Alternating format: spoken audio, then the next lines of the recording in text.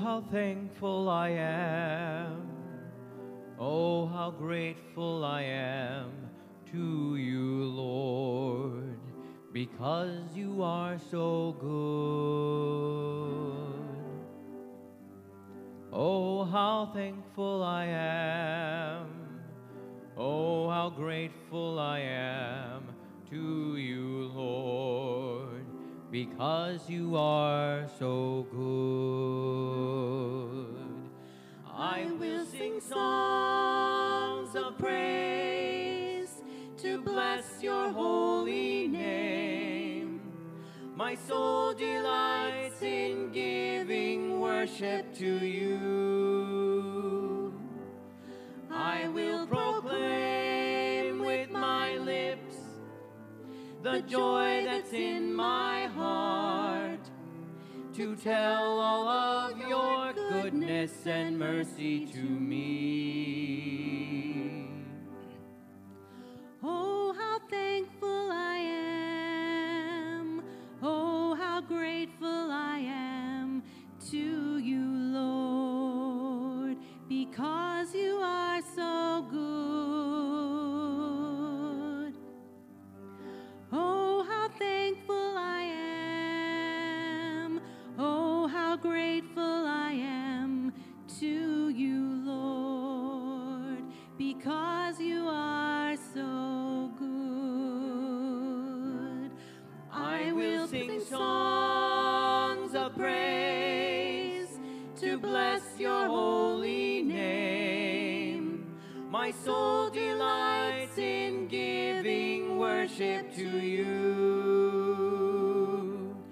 I will proclaim with my lips the joy that's in my heart, to tell all of your goodness and mercy to me. I will sing songs of praise to bless your holy name. My soul delights in giving worship to you. I will proclaim with my lips the joy that's in my heart, to tell all of your goodness and mercy to me. Oh, how thankful I am.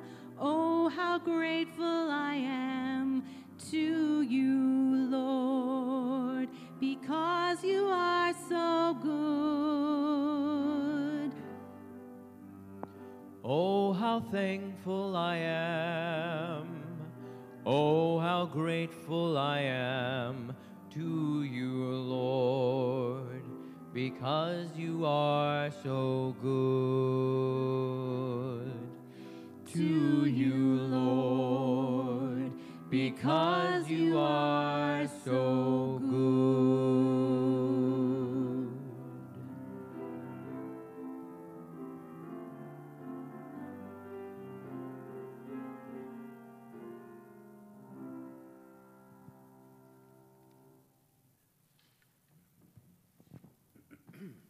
Amen. Thank you.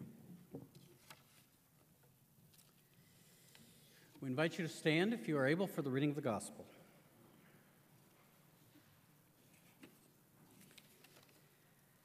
And let us hear these words from the gospel according to St. Luke. On the way to Jerusalem, Jesus traveled along the border between Samaria and Galilee. As he entered a village, 10 men with skin diseases approached him, keeping their distance from him. They raised their voices and said, "Jesus, Master, show us mercy." When Jesus saw them, he said, "Go show yourselves to the priests." As they left, they were cleansed. One of them, when he saw that he had been healed, returned and praised God with a loud voice. He fell on his face at Jesus' feet and thanked him. He was a Samaritan. Jesus replied, "Weren't 10 cleansed? Where are the other 9? No one returned to praise God except this foreigner." Then Jesus said to him, "Get up and go. your faith has healed you. This is the gospel of our Lord. Please be seated.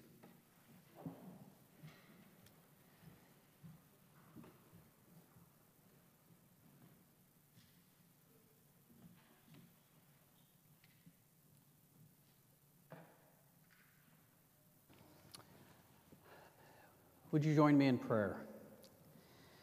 And now may the words of my mouth and the meditations of all of our hearts be acceptable in your sight, O Lord our God, our wisdom, our salvation. Amen.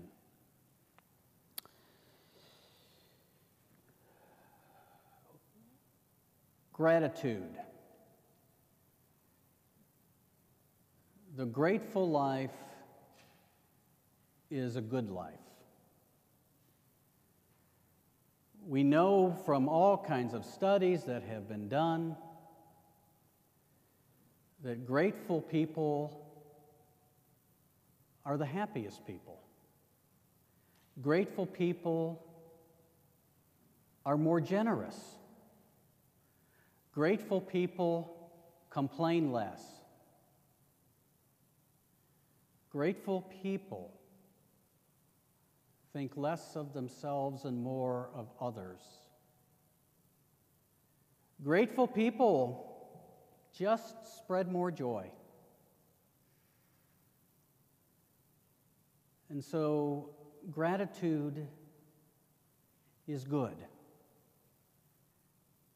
Grateful people think less about what they are owed and more about their obligations to others. We now are in this holiday season, and we're coming up Thursday on Thanksgiving, and in spite of 2020 and everything that's been going on, Thanksgiving has not been canceled. And that's a good thing. We need Thanksgiving more this year than I think probably in the past. It's important to be thankful. One of the spiritual disciplines that some people practice is that every day, a lot of times at the end of the day, though you could probably do it at other times, at the end of the day, they stop and reflect on the day, and they try to come up with 5 things that they're grateful for that happened in that day. Grateful for the phone call of encouragement from someone. Grateful for the sales clerk that went the extra mile to help them find something they couldn't find. Little things.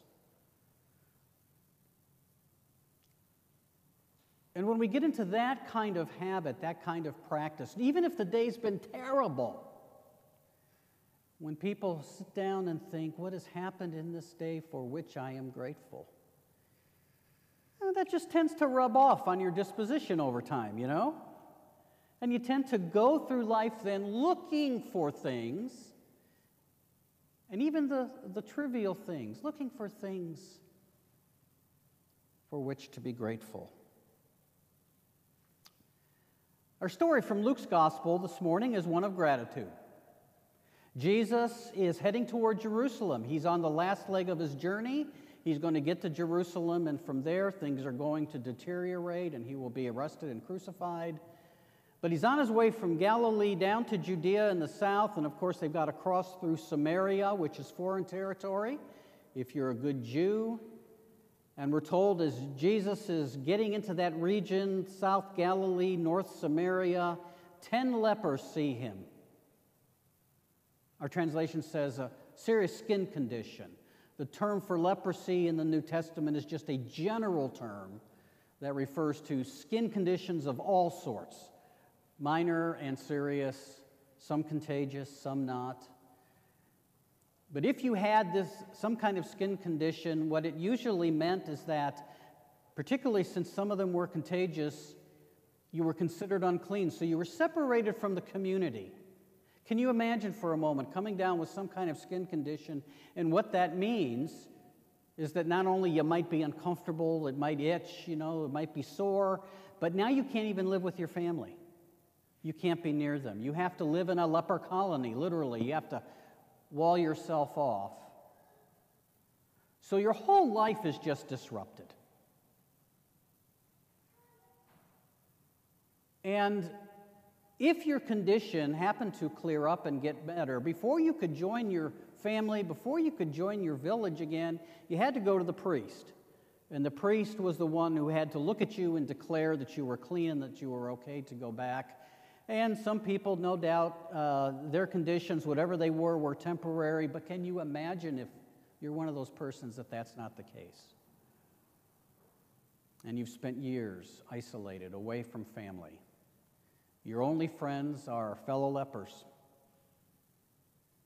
And so here are these 10 lepers who come running to Jesus. Obviously, Jesus' fame has preceded him. And they cry out to him, "Make us clean, make us clean." And it's real interesting what Jesus does. He says, "Go show yourselves to the priest." He didn't say they're healed. He just said, "Go show yourselves to the priest." And we're told that as they turned to go to the priest, it was then that they were healed. It's almost like that act of faith of turning to do what Jesus said plays a role in their healing. And so off they go. And we're told that when one of the 10 men realize what has happened, he goes back. The other 9 go off rejoicing. Now, there's part of me that wants to have a little sympathy for them because perhaps they're so excited they can't wait to join their families again. I mean, that would be me. If I hadn't seen my family in months, maybe even a year or two because of this, and now I would get to do that, I don't know, I just might run off without thinking. But this one man turns around to give thanks to God. And Jesus takes note that he's a Samaritan, that he's a foreigner. And why is that important? It's important because you know what happens, folks? We all do this. We do it today. 2,000 years later, it's not any different. People who are different from us, people we're not sure about, people who are strange from us, or groups of people, we can tend to stereotype in order to dismiss them. This is what a stereotype is. We label somebody or a group of people in order to dismiss them. You know, those people or this person or that, he's such and such, she's such and such. And it's a way to just kind of dismiss. And no doubt you had many of Jesus' own people who had dismissed Samaritans as ungrateful people. They're just not grateful. They don't worship the way we do, etc., etc.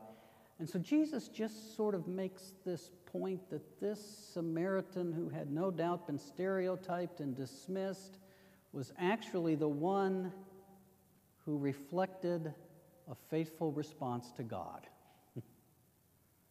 And he was thankful. And so there's no doubt gratitude is the order of the day in this week, as we're grateful. And we're going to gather together with others for Thanksgiving. It's probably going to look different from most years. Don't know what your plans are, but it's just certainly not going to be like it's been. And maybe there's people that we normally see that we're going to miss this year because we're just not going to go there. But we're going to be thankful. But one of the questions I kind of want to dig into for a minute is, when we read the story of the 10 lepers, I want to ask the question, what about the 11th leper? No, there's no 11th leper in the story. But what about the lepers that were not healed? Jesus certainly did healing in his ministry, but he didn't heal everybody. Jesus actually raised a couple of people from the dead, but he didn't do that to everybody. How to be grateful when you're not the one who receives the miracle, or your family member is not the one who receives the miracle? What about in this time of pandemic of over 250,000 people who have lost their lives due to COVID or a complication from COVID? And of course, there are plenty others who have died for other reasons. But what about those who in this season, in this year, because life has just thrown them a curveball they could never imagine. How are they to be grateful in this time? I just want to read to you just a couple. This is from an article called 60 Lives, 60 Days, and it's stories of victims who've lost their lives from COVID-19. I'm not going to read all 60, obviously, but I want to just point out a couple here and just a couple things. So here's a woman named Patricia. She was the first person who died from COVID in Illinois. Patricia spent her career caring for others as a nurse. Her nephew said his aunt always had a knack for helping people, and her main thing was to see people smile. She was very spiritual. She loved to read. My aunt loved to read the Bible and loved to play with her nieces and nephews. She was always available. In March, a trip to an Illinois hospital for breathing troubles would lead to the sudden tragedy the family is still trying to understand. Patricia died on March 16th from the coronavirus. And while her family was still trying to come to terms with Patricia's death, her sister Wanda began to show symptoms, and a little over a week later, Wanda was also dead. And then here's the story of Alvin, who believed in second chances. They were sacred to him, and he believed everybody deserved them, and he had planned to make the most of his second chances. He definitely felt like he had a second chance, and he was working on that. His sister says, I can actually say that I think my brother was on the best path he had ever been on in his entire life. He was an Army vet, served in Desert Storm.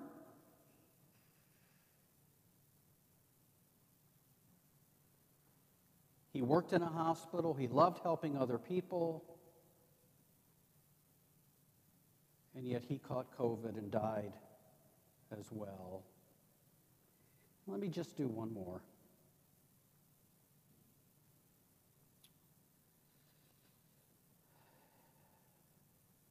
Lawrence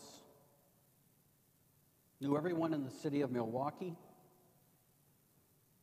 His son used to say every time we went somewhere, my father would see somebody who knew him, who he knew. He was retired from the Navy. He worked as a firefighter for more than 3 decades. In fact, his self-driven life of service was so inspiring to his son that his son joined the Navy.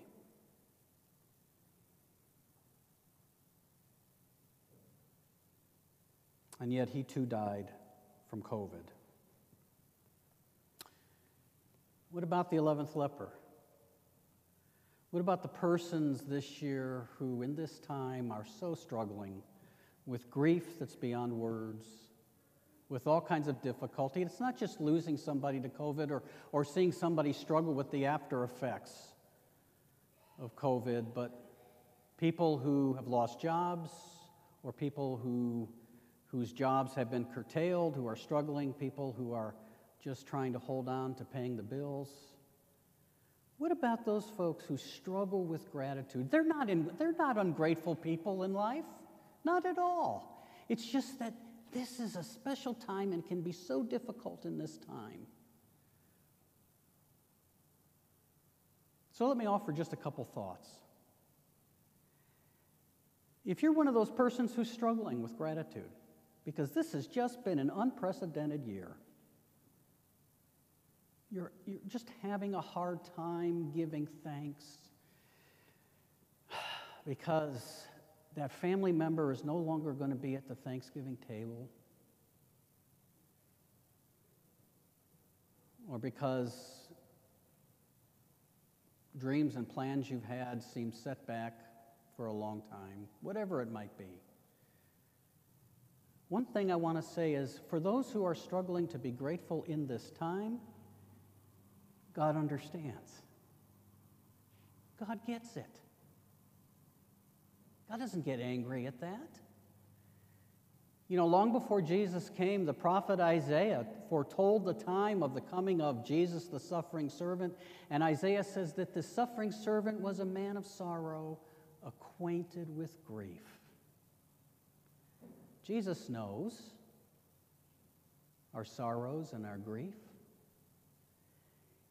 It's okay to have times where we struggle to be thankful. In fact, one of the things we can do when we're having those times is we can do what some of the psalmists do, the lament psalms, right? You get these psalms where the psalmist is angry or hurting or upset, and boy, they're just honest with God. In a sense, what they say to God is, I know I should be thankful, but frankly, right now, I'm not doing a good job of it, and I don't feel that way. It's okay to be honest with God. I always say we might as well be honest. He knows what we're thinking anyway. But you know something else about those lament psalms? At the end of every lament psalm, after the psalmist complains and expresses frustration and just bears his soul to God, at the end the psalmist always ends, but you know what? I still trust in you. And I thank you.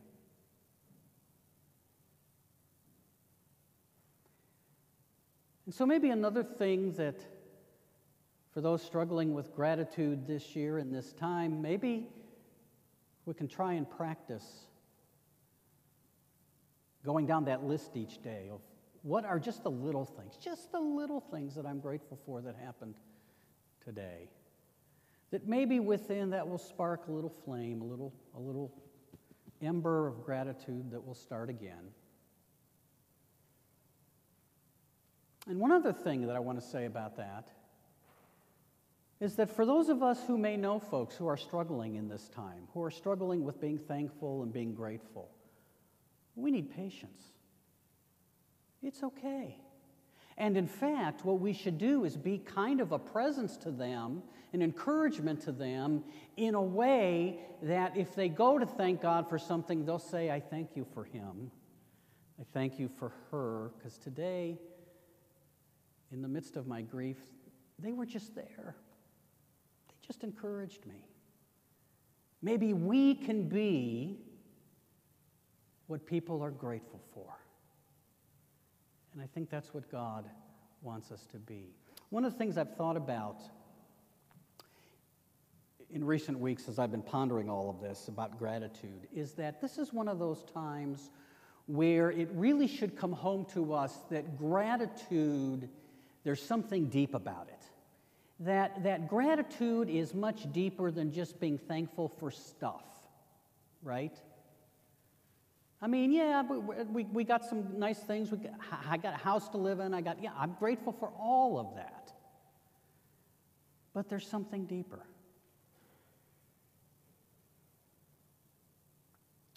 When our grandchildren come over to visit, which they haven't been doing much in 2020, I got lots of neat stuff down in my study on my bookshelves that kids like to play with, and I let them play with it. And sometimes my daughters will get nervous because they'll say they're going to break it. And every time they say that, I say to them, I own nothing that I cannot lose. I own nothing that I cannot lose. So if my granddaughter breaks my Edgar Allan Poe bobblehead, which she did, it's okay. Because I'm grateful that I have a granddaughter to break something.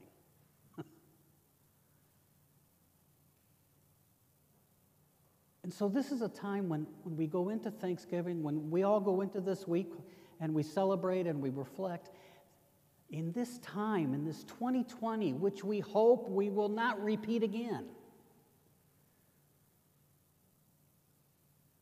that we'll be able to dig down deep and be thankful to the God who continues, even in the midst of this time, to offer gifts. Give us gifts. Good gifts. Good gifts on which you can't put a price tag. Good gifts that ultimately really don't fade away, because they're the intangible gifts of love and friendship and family. Those kinds of things that in some ways it's hard to grab onto, but at the same time it's hard to just grab onto because it just surrounds us. It's so big. So in this season, let us be thankful. Thankful to the God who continues to give generously and help us to surround those who struggle in this season, that we might be a cause of gratitude for them. Let us pray. Gracious God, how thankful we are for just how generous you are. It's true that no matter how much we might try in life, we can't outgive you. You've given so much right from the very beginning, and of course, most of all, we're so grateful that you've given your very self in Jesus Christ. Lord God, we lift to you those who struggle in this season, those who are finding gratitude difficult. We ask that something of your presence will enter into their lives and give them a sense of your presence, that they might begin to reflect upon all that they owe you, just as we owe you. That you'll give them a calming presence, a sense that all will be well. And gracious God, help us in this time to be such a presence to one another and to others that others will be grateful for us. And when they are grateful, may they not thank us, but thank you. Because as Jesus says in the Sermon on the Mount, we are to live our lives in such a way that others will see what we do and give thanks to our Father in heaven. Help us to point to you in all things. In Jesus' name, amen.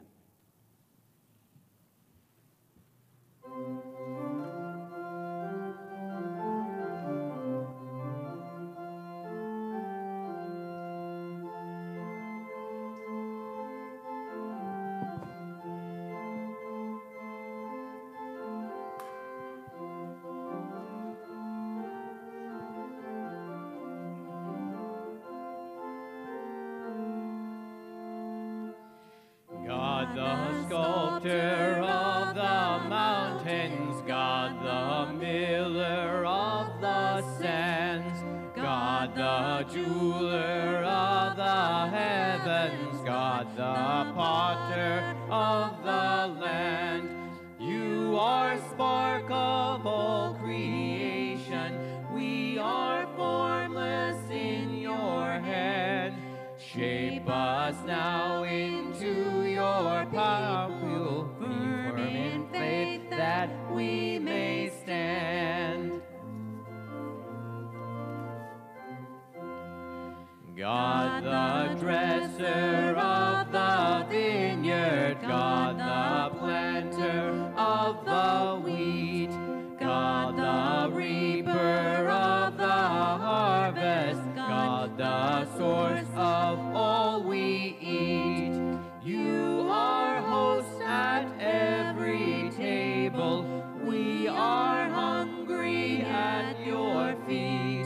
Lift us, feed us, your own children, reconciled, Lord, let us meet. You